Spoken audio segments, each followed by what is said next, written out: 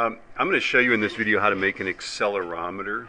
A finished accelerometer looks a little bit like this, right?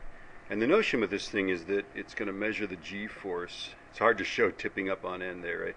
But it's going to show the G-force because this little pipe fitting is going to sag down from where it is at zero gravity like this. And you can just point this in the direction that you feel G-force, and you can measure it, but you're going to be measuring it in G's, okay? The first thing to do is to take this thing, and this, I believe, is a 3/4 inch steel, and it's called a steel nipple, which, of course, that's sort of a giggle word for high school students, but anyway. And what I'm going to do is I'm going to make a line around it. That's the first thing to do. And I do that by just wrapping a little bit of paper around it like that, getting it about in the middle. I'm going to mark it like this.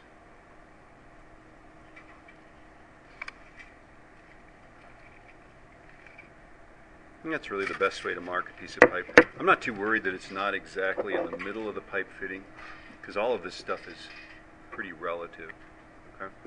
The next thing I'm going to do is I'm going to take a piece of paper, and I've found that, because what I want to do is I want to get this elastic tied inside there. I find that about 1/3 of the sheet of paper is about right. And then I just sort of fold it like this, and that, make kind of a thin-waisted thing like that. And then I tie this elastic right around the middle of it, more or less in the middle, okay? Kind of like that.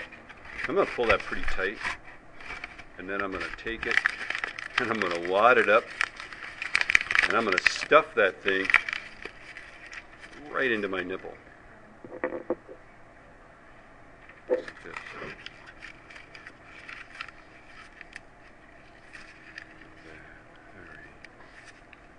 And this is going to attach the elastic band to the inside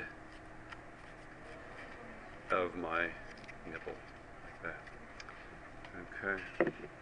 Now I'm gonna kind of tighten this thing on there like this. I'm taking this and I'm doing this with it. I'm just pressing in. You don't need a pliers to do this, but I just happen to have a pliers. And then I'm going to pull the elastic tight. I'm not going to break it. And let's shake it a little bit. I'm shaking it vigorously side to side to make sure it doesn't come loose. Okay. And now I want to stick it in the pipe and attach it. So I'm going to take a little bit of paper clip like this.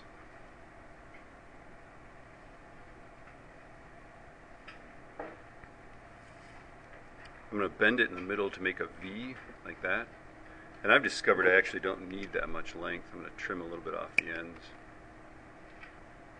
I don't have to, but you know, there it is, right? And then here's this pipe. If I hold it right there and I bend the sides down like that, I've made a little thing that's going to hold that elastic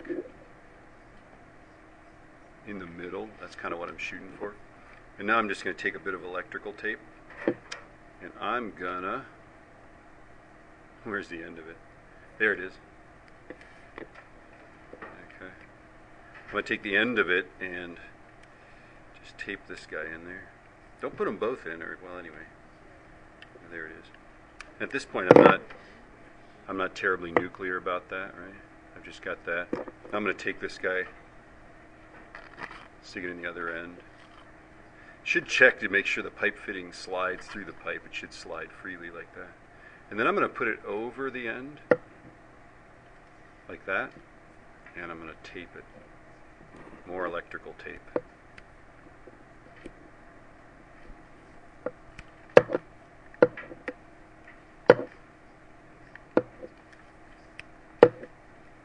I'm going to pull it pretty tight across there. And the last wrap, I'm going to be casual about it and just do that, right? Now it's kind of IQ on the line. It's like, grab that, right? Okay, so let's make the other end. I'm going to straighten this guy out.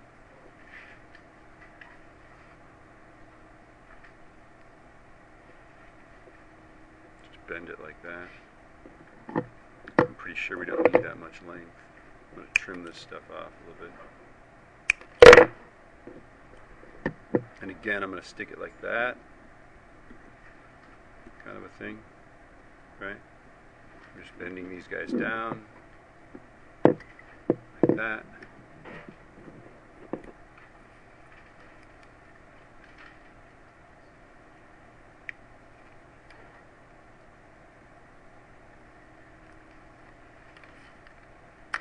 There you go. And now it's like IQ on the lines. Like you got to get that little bit of elastic out of there. Ew. Ah. Come on, baby. You're mine. All right, you're not mine. Come on. Oh, gotcha. All right. You can use a tool there, but you know. So now we're kind of about here. Okay. All right, and I'm gonna again tape this guy. I think it's good to have a little bit of elastic sticking out here because then you can kind of reef on it and adjust the position of the weight inside the tube. Alright, and that's what that end looks like. And this end looks like that. Okay, the whole thing looks kind of like this. Okay, and now really all I'm going to do is I'm going to sort of seal up the ends. Okay, so I'm going to take a little square of, this is gaffer's tape. You can use duct tape, but gaffer's tape is a little nicer. I'm just going to seal up the end just to sort of keep foreign material out of there, right? And then let me just see if this is where I want it, because I'm going to lose my chance to make lasting adjustments to the elastic here. That's about right, you know, it's kind of in the middle-ish, right? Okay, so I'm going to go ahead and take some gaffer's tape and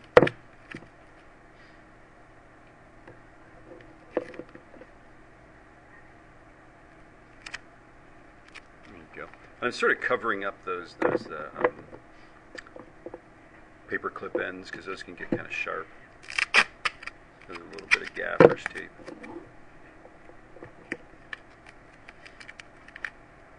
There we go. And then we need a little, you know, little stylistic statement here. Let's get a little bit of this stuff. Oh, look at that. Not too much stylism for me. There we go. Right, you could just add decoration on here. Only there's not much left on this roll. That's sad. Oh well. But anyway, you could take strips of colored tape and decorate the, yeah, like that. And then the final thing here to do is to actually put the reading on this thing. I'm going to center a piece of tape like this, right? Before I calibrate it, I would actually stop at this point. It's so easy to calibrate, but I'll show you how to calibrate one of these things, right? I would just leave it like this, and before I calibrate it, just, you know, do a little shaker weight commercial, right? Swing it both sides, get that elastic loosened up so that it, you know, if it moves on you, it's going to move now before you calibrate it. And then to calibrate it, it's really pretty simple. You're going to take a pencil. And I do it in pencil because you probably need to recalibrate this, you know, somewhat frequently. I don't know. Okay. But there, obviously, this is 0 G's, right? And then if I tip it up on end, it sags some distance down. Okay. And I'm going to hold it vertical, and I'm marking how far it sags, like that. So again, there's 0. Here's how far it sagged when I tipped it up on end, and that's 1 G, right? And then twice that distance out, you can just kind of eyeball this. That's 2 G's, and thrice is 3 G's, yeah? Some kids, you know, go all the way out to the side, and they're like 14 G's, right? Maybe they're not really looking at it, though, if it's 14. And then I'm not going to assume it's the same distance. I'm going to tip it up on the other end, and I'm marking this where it goes, right? Again, there's 0. Here's 1 G in the other direction, and 2 G's. Well, you can go to 3 G's. If you want to be really thorough, go to 4, but, you know, 2, 3. And then the way you use these is you basically point them in the direction of the G force. So if it's like the frog hopper, you're going to hold the thing vertically. If it's a scrambler, you'll hold it to the side. And if it's a screaming eagle, boy, you could just point it in any direction and get some G-force out of that thing. All right. And then to improve this thing, I would actually try to find springs. I know I've seen wimpy little springs. This is elastic cord.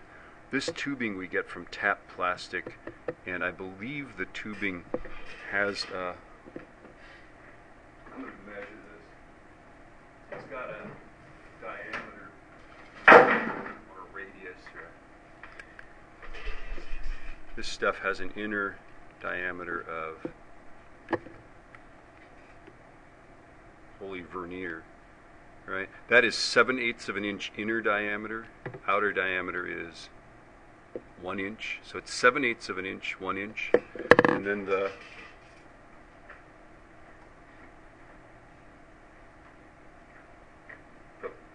pipe fittings we use have an outer diameter of just shy of 7/8 of an inch and an inner diameter of,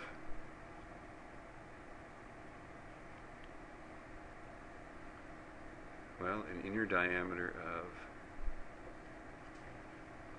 what is that? That is shy of a half an inch, so that is 3/8 of an inch. Is that right? No. No, it's just more than a half inch, right? So this is 5/8, is that right? There's half.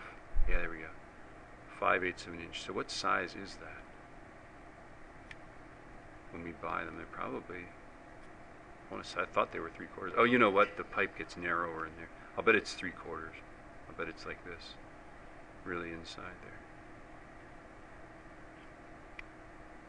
Yeah. There's the outside measure. There's the inside measure.